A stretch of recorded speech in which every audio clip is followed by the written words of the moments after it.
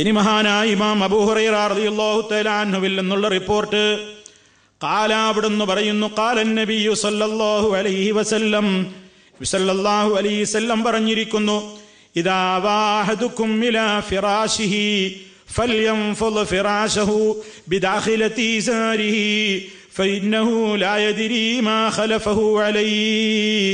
നിങ്ങളിൽ ഒരാൾ തന്റെ വിരിപ്പിലേക്ക് ചെന്നാൽ ആ വിരിപ്പവനൊന്ന് കുടയട്ടെ, അവൻ്റെ അടിവസ്ത്രം കൊണ്ട് അവൻ്റെ വിരിപ്പൊന്ന് കുടയട്ടെ. അവനെടുത്ത തുണി കൊണ്ട് ആ വിരിപ്പൊന്ന് കുടയ. നമ്മൾ പറഞ്ഞിട്ടുണ്ട്, രാത്രി ഉറങ്ങുന്നതിന് മുമ്പ് പാലിക്കേണ്ട മര്യാദകളിൽ പറഞ്ഞിട്ടുണ്ട്. കിടക്കുന്ന വിരി രാവിലെ എഴുന്നേറ്റ് പോന്നതാ, അത് വീണ്ടും അതിലേക്ക് ചെന്ന് പെട്ടെന്ന് നേരിട്ടാണ്ട് കിടക്കാതെ അതൊന്ന് എടുത്ത് തട്ടിക്കുടഞ്ഞൊന്ന് കുടഞ്ഞ് ഒന്ന് വൃത്തിയാക്കണം. കാരണം ഫഇന്നഹു ലാ യദ്രി മാ ഖലഫഹു അലൈഹി, അതിലെന്താണ് ഇവൻ എഴുന്നേറ്റ് പോന്നതിന്റെ ശേഷം പിന്നീട് അതിൽ വന്നുകൂടിയതെന്തെന്ന് ഇവൻ അറിയില്ലല്ലോ. ഇഴജന്തുക്കൾ ഉണ്ടാകാം, വിഷജീവികൾ ഉണ്ടാവാം, പലതും ഉണ്ടാകാം. അതുകൊണ്ട് അതൊക്കെ ഒന്ന് കുടയാൻ പറഞ്ഞു.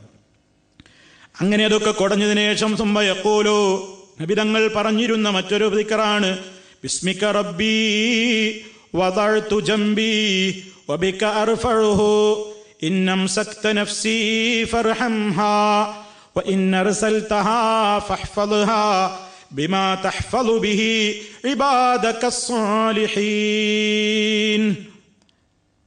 ഇതൊക്കെ സഹീഹുൽ ബുഖാരിയിലും മുസ്ലിമിലും നമുക്ക് കാണാം. എന്താ അതിൽ പറയുന്നത്? ബിസ്മിക റബ്ബി, എൻ്റെ രക്ഷിതാവേ നിന്റെ നാമത്തിൽ, വദഅതു ജൻബി, എൻ്റെ പാർശ്വമിതാ ഞാൻ വെച്ചിരിക്കുന്നു, എൻ്റെ ശരീരത്തിൻ്റെ ഒരു ഭാഗം ഞാനിതാ വിരിപ്പിൽ വെച്ചിരിക്കുന്നു. അല്ലാ, നിന്റെ നാമത്തിൽ ഞാനിതാ കിടന്നിരിക്കുന്നു. വബിക അർഫഉഹു, നിന്റെ നാമത്തിൽ തന്നെയാണ് ഞാനിനി അതിനെ ഉയർത്തുകയും ചെയ്യുന്നത്. ഇപ്പൊ വെച്ച എൻ്റെ ബോഡി ഞാൻ ഉണരുമ്പോൾ ഞാൻ എൻ്റെ ബോഡി ഉയർത്തുമ്പോഴും നിന്റെ നാമത്തിലാണ്. അഥവാ നിന്റെ തൗഫീക്ക് കൊണ്ടാണ് ഞാനിവിടെ കിടന്നത്. ഇനി നിന്റെ തൗഫീക്ക് ഉണ്ടെങ്കിലേ ഞാനിവിടെ നിന്ന് എഴുന്നേൽക്കുകയുമുള്ളൂ. ബിസ്മിക റബ്ബി വദഅതു ജംബി വബിക അർഫഉഹു ഇൻ അംസക്ത നഫ്സി ഫർഹംഹാ. ഇൻ അംസക്ത, അല്ലാഹുവേ നീ പിടിച്ചു വെക്കുകയാണെങ്കിൽ നഫ്സി, എൻ്റെ ആത്മാവിനെ നീ പിടിച്ചു വെക്കുകയാണെങ്കിൽ ഫർഹംഹാ, നീ അതിനോട് കരുണ ചെയ്യണേ. നമ്മൾ ഉറപ്പിക്കുകയാണ്, നമ്മൾ ഉറങ്ങാൻ കിടക്കുന്ന ആ വേളയിൽ നമ്മോട് തന്നെ പഠിപ്പിക്കണത്, ഇതൊരു പക്ഷേ എൻ്റെ അവസാനത്തെ കിടത്തമായേക്കും. ആ കിടത്തത്തിൽ അല്ലാഹു സുബ്ഹാനഹു വ തആല ഒരു പക്ഷേ എന്ത് ചെയ്യും? എൻ്റെ ആത്മാവിനെ പിടിച്ചേക്കും. കാരണം നമ്മൾ ഉറങ്ങുന്ന അവസരത്തിൽ അല്ലാഹ് ആത്മാവിനെ പിടിക്കുന്നുണ്ട് എന്നാണ്. നമ്മുടെ റൂഹിനെ 2 ഘട്ടത്തിലാണ് പിടിക്കുന്നത്. ഒന്ന് സമ്പൂർണമായി റൂഹിനെ പിടിക്കൽ, അത് മരണവേളയിലാണ്. ഒരു പാതി പിടിച്ചു വെക്കലുണ്ട്, അത് ഉറക്കന്റെ അവസരത്തിലാണ്. അത് വിശുദ്ധ ഖുർആൻ തന്നെ സൂറത്തു സുമറിൽ 42-ാമത്തെ ആയത്തിലൂടെ പറഞ്ഞിട്ടുണ്ട്. അല്ലാഹു യതവഫൽ അൻഫുസ ഹീന മൗതിഹാ വല്ലതീ ലം തമുത് ഫീ മനാമിഹാ ഫയുംസികു അല്ലതീ ഖദാ അലൈഹൽ മൗത് വയുർസിലുൽ ഉഖ്റാ ഇലാ അജലിൻ മുസമ്മാ. അല്ലാഹു യതവഫൽ അൻഫുസ, അല്ലാഹു ആത്മാക്കളെ പിടിച്ചുവെക്കുന്നു. അല്ലാഹു ആത്മാക്കളെ പൂർണ്ണമായി പിടിച്ചുവെക്കുന്നു, ഏറ്റെടുക്കുന്നു. ഹീന മൗതിഹാ, അവയുടെ മരണവേളയിൽ, മരിക്കുന്ന നേരത്ത് നമ്മുടെ റൂഹിനെ പരിപൂർണമായിട്ട് അല്ലാഹു എന്ത് ചെയ്യാണ്? പിടിക്കുകയാണ്. വല്ലതീ ലം തമുത് ഫീ മനാമിഹാ, ആത്മാവിനെ പിടിക്കുന്ന 2ാമത്തെ ഘട്ടം മരണമല്ലാത്ത ഘട്ടവുമുണ്ട്. അതെപ്പോഴാണ്? നമ്മുടെ ഉറക്കിലാകുന്നു.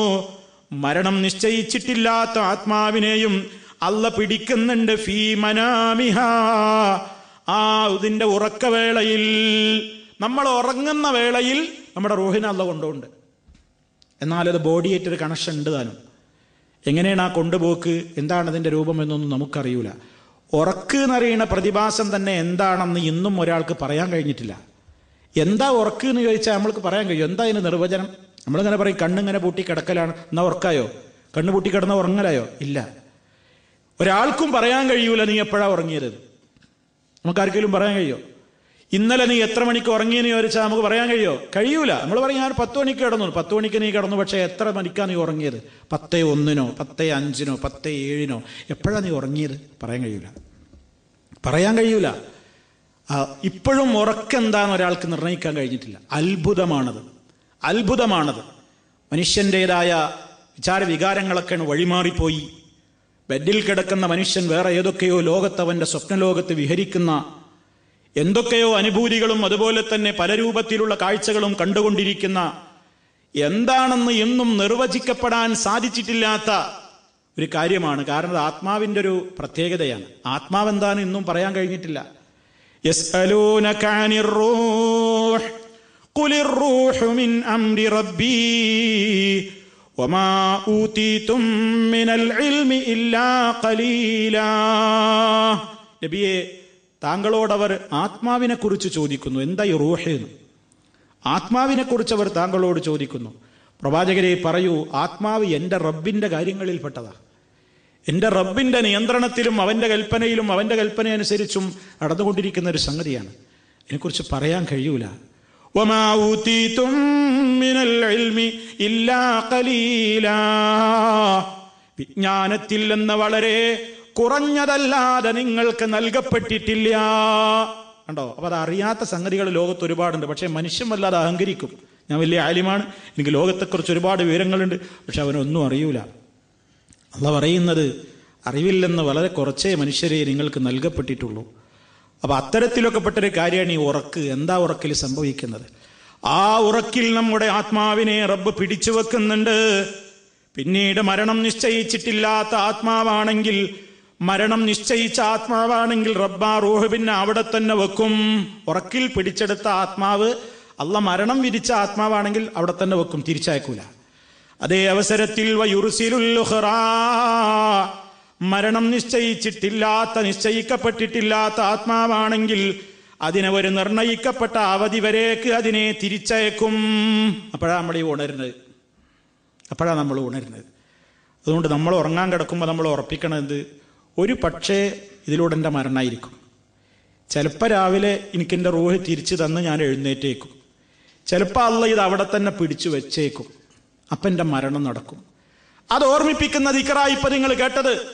അല്ലാഹുവേ, ഇന്നംസക്ത നഫ്സി, എൻ്റെ ആത്മാവിനെ നീ പിടിച്ചു വെക്കുകയാണെങ്കിൽ ഫർഹംഹാ, നീ അതിനോട് കരുണ ചെയ്യണമേ. വ ഇന്നർസൽതഹാ, ഇനി നീ അതിനെ അയച്ചു വിടുകയാണെങ്കിൽ, നീ തിരികെ ഇങ്ങോട്ട് തന്നെ അയച്ചു തരുകയാണെങ്കിൽ ഫഹ്ഫദ്ഹാ, നീ ആത്മാവിനെ കാത്തുകൊള്ളേണമേ.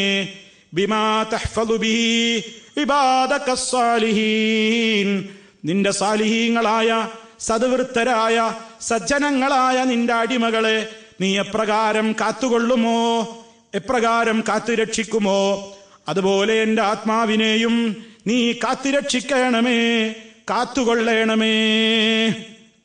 ഇതാണ് അതിൻ്റെ ഒരു ചുരുങ്ങിയ നിലക്കുള്ള ആശയം. അപ്പം ഇതും നമ്മൾ ഉറങ്ങുന്നതിൻ്റെ മുമ്പായി സഹോദരന്മാരെ നമ്മൾ പറഞ്ഞിരിക്കണം.